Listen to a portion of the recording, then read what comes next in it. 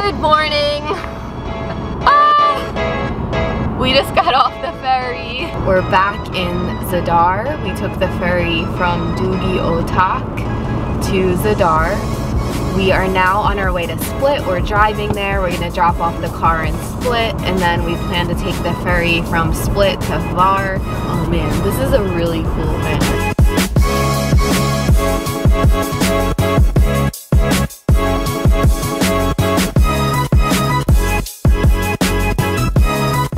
That we're dropping this car off at Split Airport. The rental company also has a location downtown, and we just called the rental company to see if we could drop it off downtown instead, because that's closer to the port. We just realized it's about a 35-minute drive from the airport to downtown. We called them up and they told us it would be about 90 euro to drop it off downtown instead of dropping it off at the airport. We looked up an Uber, and an Uber to the airport, or an Uber to downtown from the airport, is about $41. So I think we're gonna go ahead and Uber from the airport back to downtown.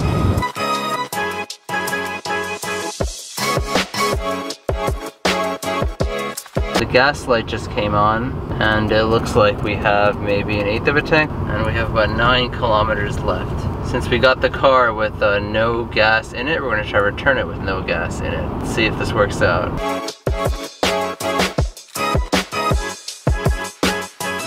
We're currently rapidly running out of fuel, and we've been circling the airport for maybe 10-15 minutes. And we haven't quite figured out where the rental car return actually is.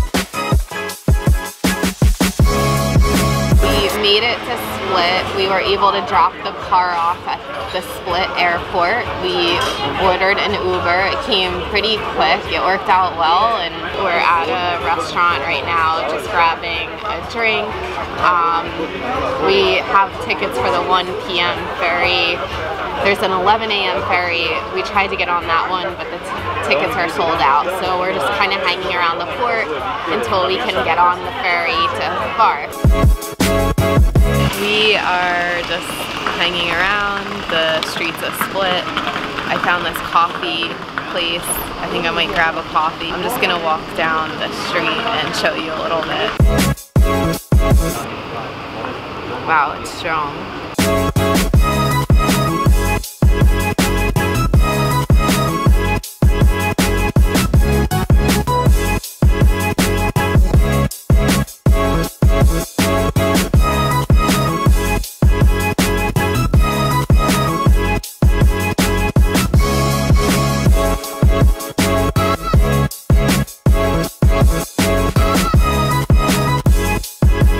Airbnb host was nice enough to pick us up, and now we're gonna go meet her. We just got to our Airbnb in Hvar, and Lauren's taking a quick shower before we head out and get a bite to eat. I thought I would take this opportunity to give you a tour of the Airbnb, so here we go. This is the bedroom. We have a nice lavender themed bed. We have our living room. We have a little kitchen, and then we go outside to the view.